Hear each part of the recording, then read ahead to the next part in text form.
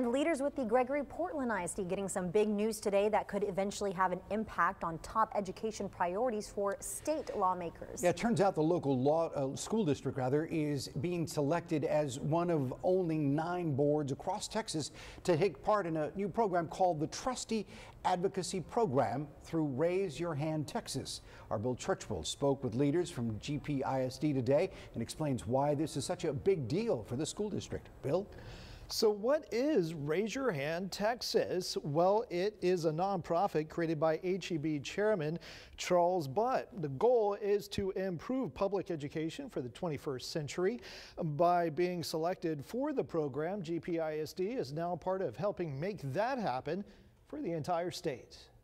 The classroom isn't always the front lines to make sure your child has the best education possible. Sometimes it starts at the state capitol. There are some special, needs that we have here in Texas, and especially here in Portland area, as you know.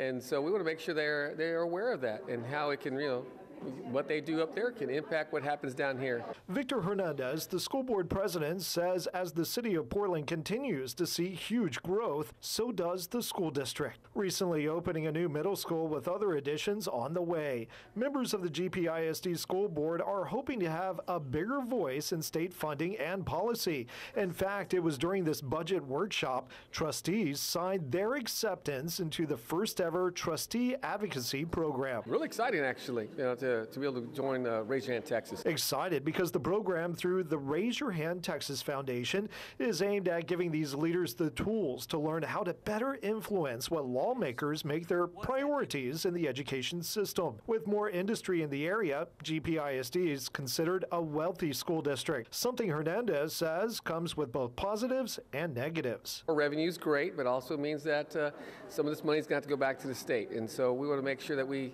keep as much as possible and that there is a really legitimate need to hold on to some of these funds. Every legislative session, our school district, as do many school districts across the state of Texas, set out their legislative priorities. Superintendent Dr. Michelle Cavazos says some of their priorities include things like school finance, academics, the teacher retirement system, even charter schools. We really looked at the priorities around Chapter 313 agreements and recapture and equalizing funding across the state.